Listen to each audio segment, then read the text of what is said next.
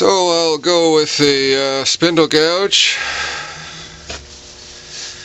just to round this over into a sort of ball-like shape.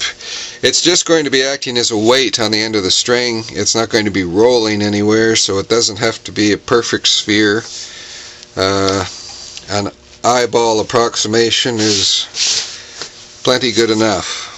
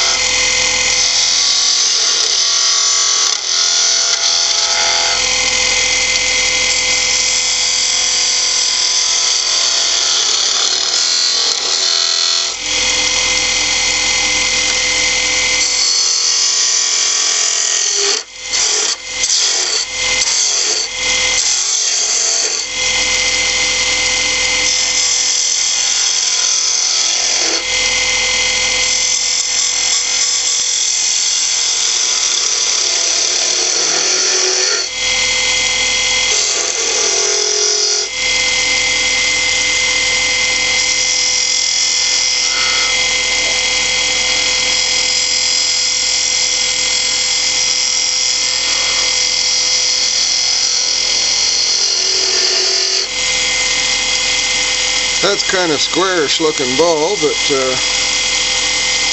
I can refine the shape a little bit. I've done my heavy roughing and my heaviest cutting, so I don't really need the tailstock there anymore, so I'll be able to work out on the end of that.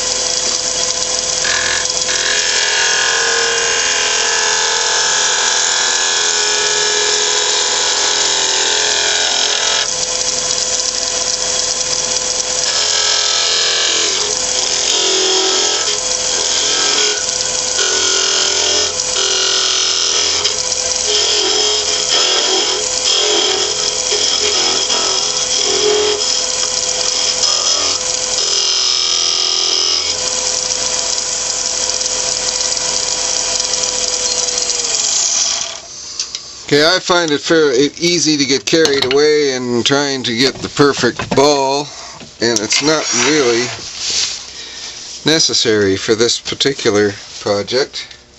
That's plenty close enough, and I can make it even more circular by sanding it. This is 150 grit, and at 2500 RPM, 150 grit is fairly coarse sandpaper.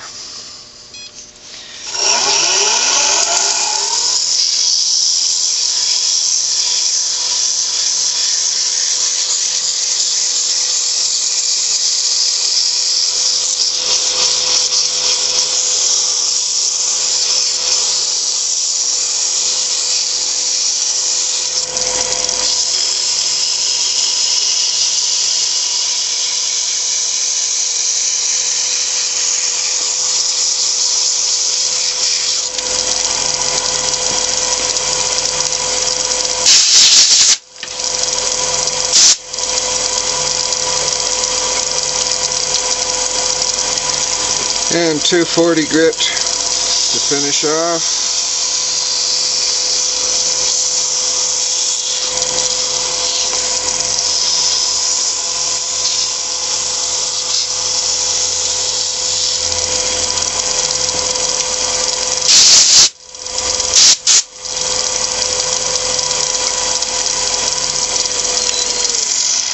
Okay, this is a toy. That ball is going to be banging against the lip of the cup.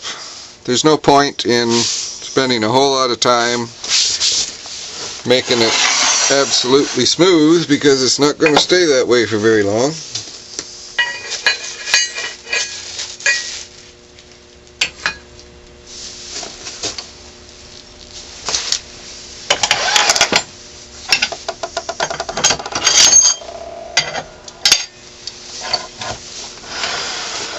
Now I'm going to drill a hole through that ball.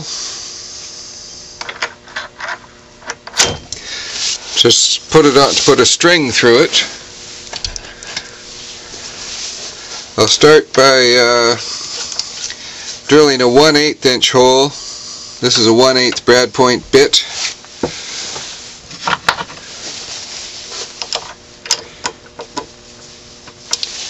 I'm only going to go halfway or so through that with this bit.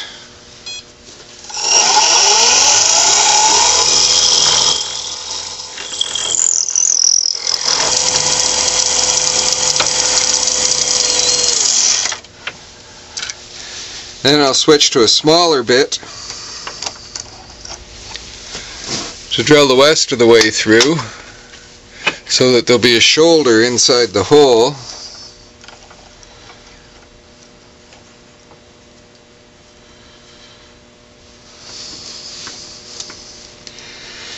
So that if I have a string coming through it and I tie a knot in the end, it won't be able to pull back.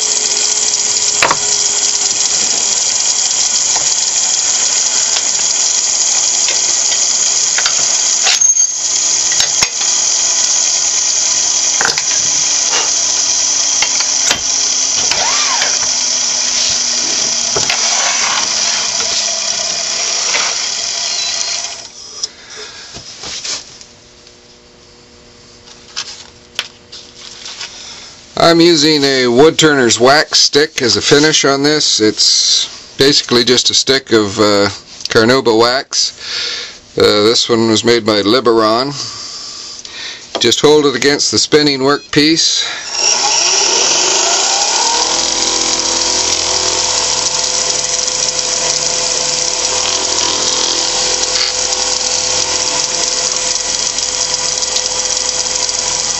And then apply friction to melt the wax into the wood.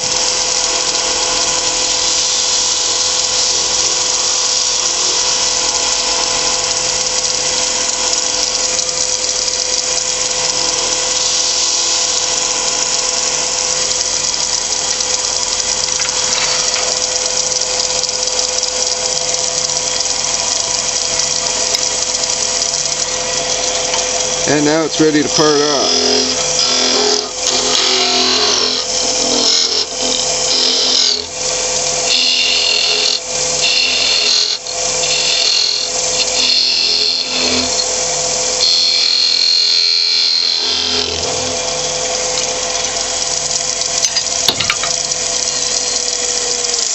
So I have a 1/8 inch hole in the bottom of the ball and a 5/64 inch hole in the top of the ball. And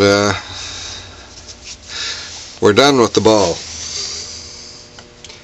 Set it aside.